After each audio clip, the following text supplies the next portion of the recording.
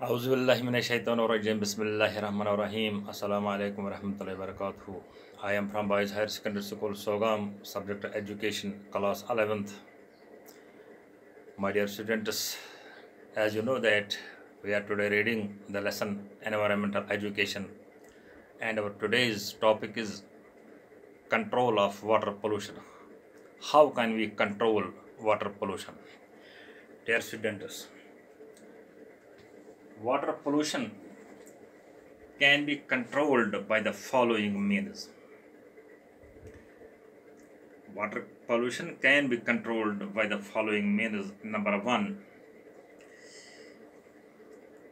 control of water pollution in your home by using non-toxic soaps, detergents, and cleaning products.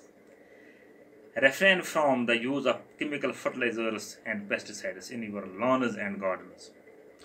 Always dispose of paints, motor oil, gasoline, antifreeze, and other harmful chemical in accordance with your local laws and safety regulations. Number second,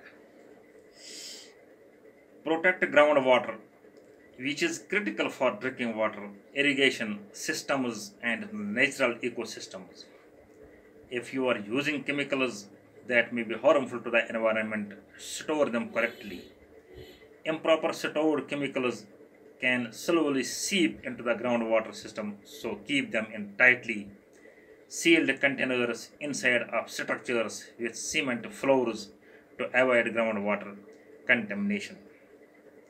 Number third, prevent polluted runoff and soil erosion.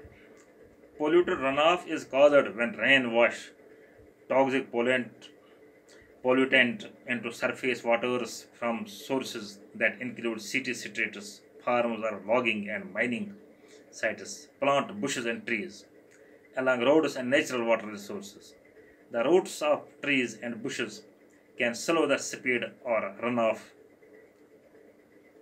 It will slow the speed of runoff and erosion, protecting surface water.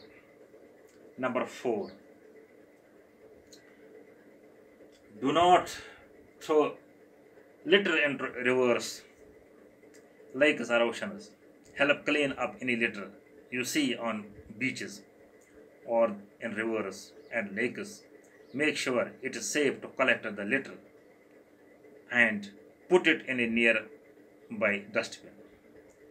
Number fifth, treatment of effluents coming from industries and also treatment of sewage coming from homes before they discharge it into rivers or other water bodies.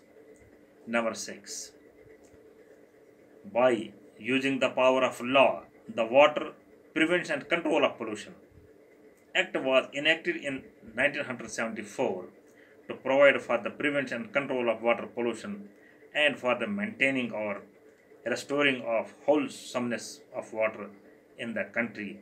The Act was amended in 1988 by using the above mentioned methods or means. We are in a position to control the water pollution. Thank you very much.